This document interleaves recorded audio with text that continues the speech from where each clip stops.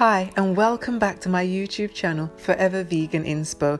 Today we are going to be making some herbal cough lozenges to get you through this cold season.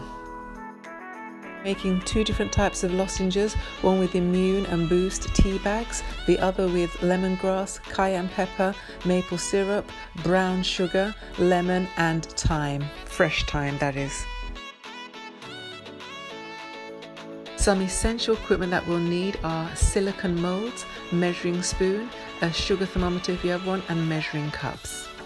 The first thing we're going to do is put the fresh thyme and the lemongrass in the saucepan with a cup of water and let that come to the boil and simmer for about 7 minutes, after which we're going to add 1/4 teaspoon of cayenne pepper, and I'm squeezing some fresh ginger juice into that as well to give it a boost, and then we're also going to add our lemon juice to that as well, half a fresh lemon.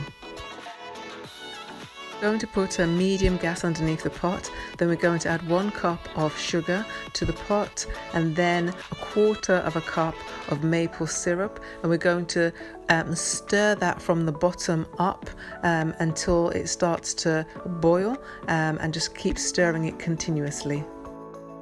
We're going to leave our herbal lozenge mixture for about 1 hour and 15 minutes until it gets to 300 degrees Celsius, and we're going to make sure that we're stirring it every 15 minutes.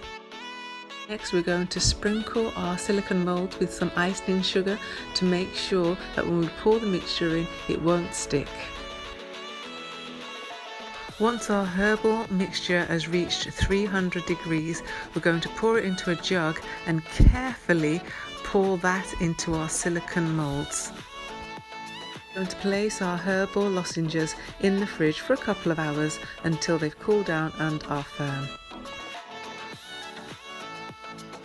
Next are our immune boost lozenges. You can use 40 bags of each, but you can make it as strong or as weak as you would like it.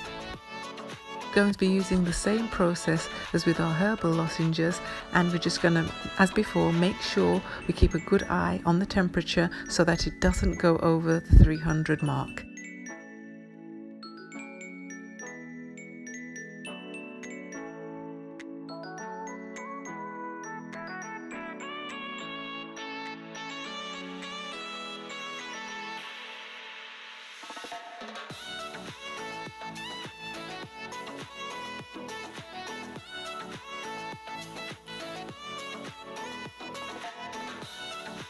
These herbal cough lozenges are a must-have for this winter season. Remember to follow us on Instagram, and if you do any of the recipes, be sure to tag us, and also follow us on all of our other social media platforms. And remember to like, comment and subscribe, and comment below if there's any recipes you'd like us to do. Thank you so much for watching, and we'll see you again next week. To find out more about the health benefits of these herbal cough lozenges, tune in on Sunday at 2 p.m.